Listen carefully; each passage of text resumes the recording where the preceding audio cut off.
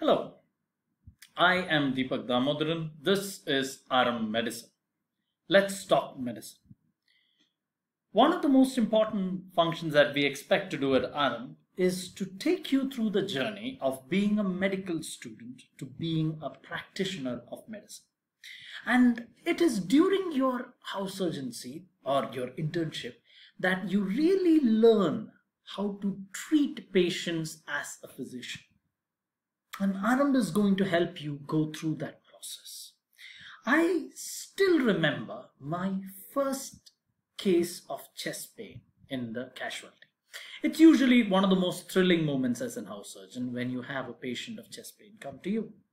Now, if I recall, that gentleman was around 62 years of age, and he said that he had a chest pain which was sudden in onset on lifting a heavy box. It was present in the center of his chest, retrosternal, behind his sternum, he said. And it was, he said, spreading to the left arm, around the ulnar border.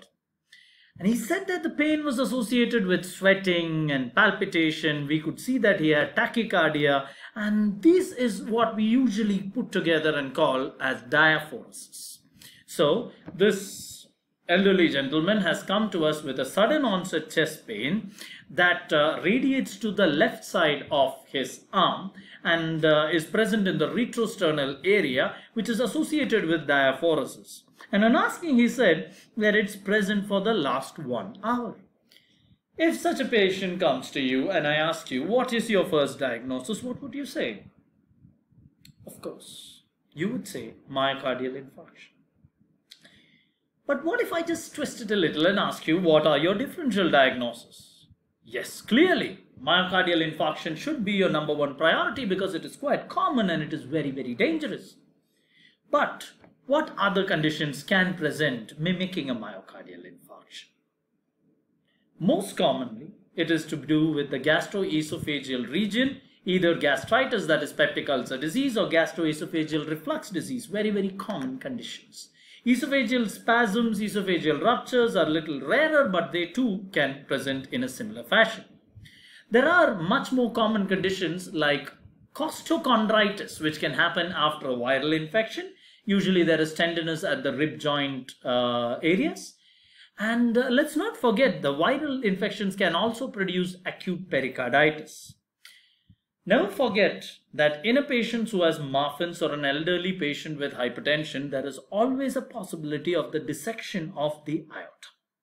In such individuals, the pain tends to radiate to the back. So this is another condition that you should keep as a possibility. Sometimes if you do suspect it, a pain that is worsening, a crescendo kind of pain radiating to your back, you might even need to rule out aortic dissection by using an echocardiography.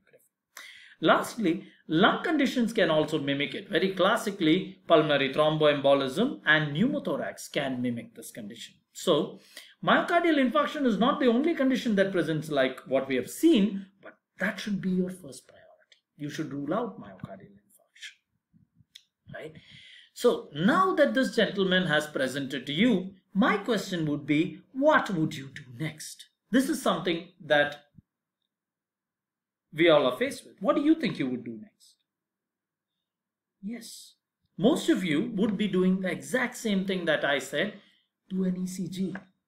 Yes, that was my idea. But I'm not the smartest person in my class. In fact, there was another person, one of my colleagues, Rahul, very street smart fellow from Chennai. He came up to me and said, Thambi, idukku ECG ellam thevilla.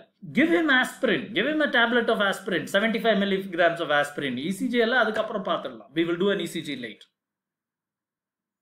Well, we were about to do that when our class topper came.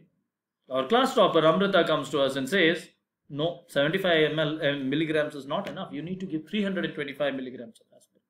Now, all three of us are having a big argument. Our gentleman is sitting with chest pain. A fourth person came up and said, please, consensus. Let's give him aspirin. While he is swallowing the aspirin, let's do an ECG at the same time. After listening to all of us argue, the staff nurse came and told us, look, you children know nothing. Please call the cardiologist. Now, which of this would you choose if you were in my position?